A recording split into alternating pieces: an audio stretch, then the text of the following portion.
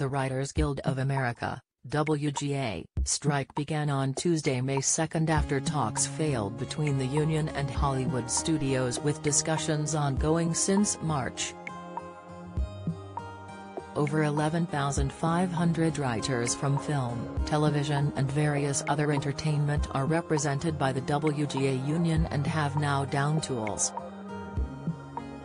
This fresh strike comes with writers demanding a pay increase and changes to industry work practices, which currently means they work more for less money. The strike is partly down to the advent of streaming platforms, which have led to shorter seasons and small pay for writers. The last time the WGA went on strike was back in 2007, with industrial action lasting for 100 days and countless programs lost or scrapped. Other WGA strikes were held in 1960, 1973, 1981, 1985 and 1988.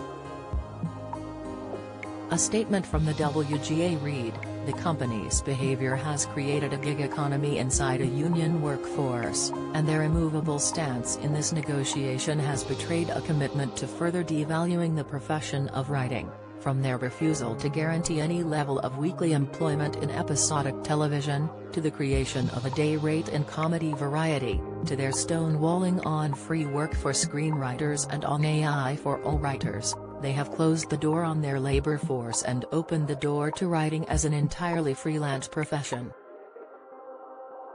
No such deal could ever be contemplated by this membership.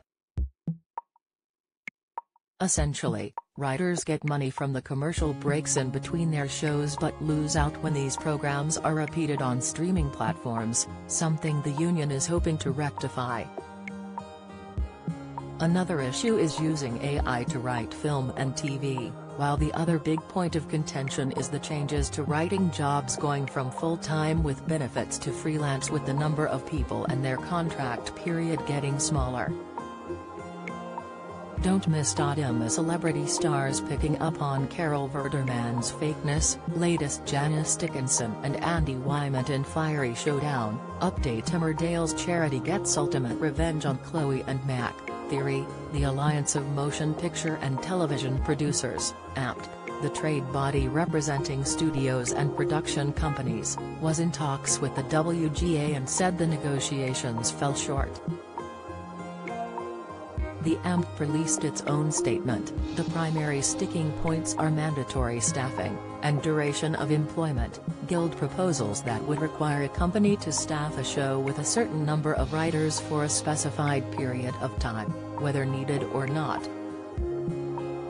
Member companies remain united in their desire to reach a deal that is mutually beneficial to writers and the health and longevity of the industry, and to avoid hardship to the thousands of employees who depend upon the industry for their livelihoods. Which shows will be affected by the WGA writers' strike? While it looks like many scripted shows have already filmed their finales, such as the Goldbergs, late-night chat shows are going to face the brunt of the strike action. Among the late-night shows expected to be affected and resorting to reruns include, Jimmy Kimmel Live! The Tonight Show starring Jimmy Fallon, The Late Show with Stephen Colbert, Late Night with Seth Meyers, HBO's Real Time with Bill Maher, Last Week Tonight with John Oliver, Comedy Central's The Daily Show, Saturday Night Live, Jeopardy! Wheel of Fortune. Primetime shows on the major networks including ABC, CBS, Fox and the CW have finished with production already wrapped. Succession and Season 2 of Yellow Jackets haven't been impacted by the strike.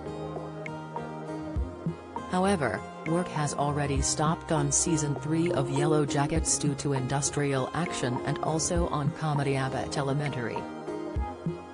Daytime soap operas have also been affected, with writers walking out and networks relying on the episodes already written before they run out.